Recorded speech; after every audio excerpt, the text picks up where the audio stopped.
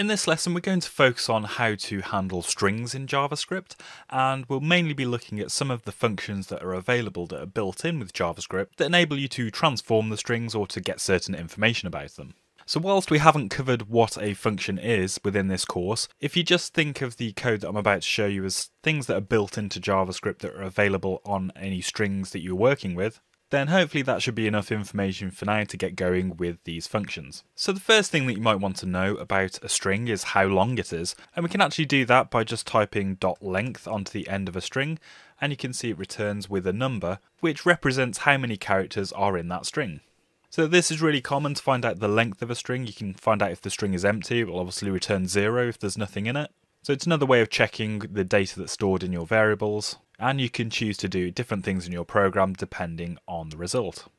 So the next thing you might want to know about a string is what character is at a certain position. So you might have a need to find out what the third character of the string actually is, and we can do that by using this function called char@.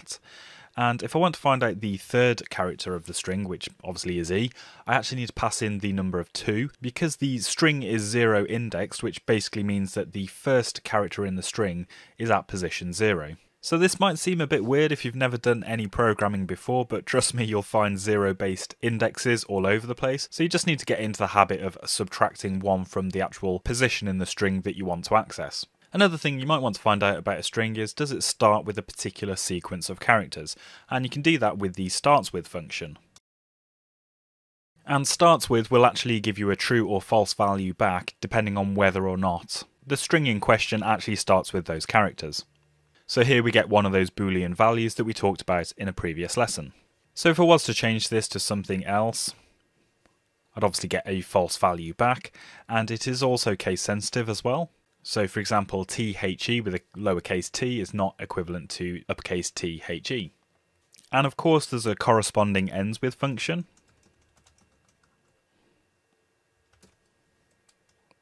Which does exactly the same thing as starts with, but obviously checks at the end of the string. So another common task that you'll need to do on strings is replace part of it. So we can actually identify part of the string by specifying a sequence of characters and then telling JavaScript what we want to replace that with. And the function we need to call is actually called replace. So if we wanted to replace the word quick in our string, we simply pass in one value of quick, and then we put in the text that we want to replace the original. So you can do some very complex replacements using something called regular expressions, but we're not going to dive into that now because that's quite a complex subject on its own, as long as you know that there is a function called replace that allows you to replace text in a string. So when you think about working with strings, you might think about extracting part of a string or removing part of that string. And that is quite a common task, to carve up a string into different parts. And the function we can use to do that is called slice. So slice needs to have 2 numbers for it to work, and the first one is where we want to start in the string, and don't forget those strings are 0 indexed, so if we start off with a 0, and then the second number we pass in is where we want the string to finish slicing. So if we wanted the first 3 characters, we would pass in the number 3. And as you can see, that's got the first 3 characters from the string, and now we have THE in our console. Okay, so we said before that the starts with and indeed the ends with function are case sensitive, so we need to be careful about putting in capital letters in there. So one common technique is to call a function on a string to make it all either uppercase or lowercase.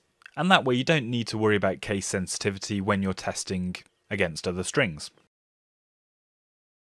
So there you can see the functions are 2 uppercase and 2 lowercase, and they will make sure that the string is all set to the respective case.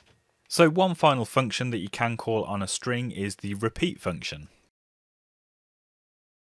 And as the name suggests, it just repeats that string the number of times that you pass inside the parentheses. So there are quite a lot of other string functions that are available in JavaScript. These are just some of the key ones you'll need to get started with some basic problem solving. I'll provide a link with details of all of the string functions that are available, but for now, in your console, if you practice some of these functions, so that you get confident in using them and understand what each one does, it'll get you ready for when you need to start writing some full JavaScript code.